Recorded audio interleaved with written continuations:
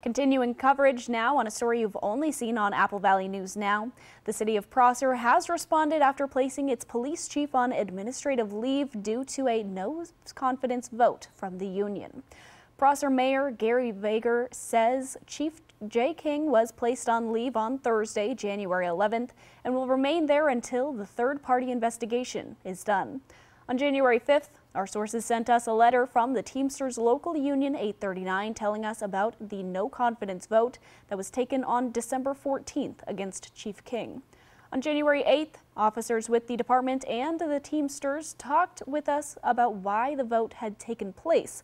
The investigation into the department and King's practices is expected to take several weeks, according to Mayor Vager. Due to this, hiring for deputy chief position has been put on hold, and the review process for the department will wait until the investigation is over. You can get up to speed on this story at applevalleyNewsNow.com.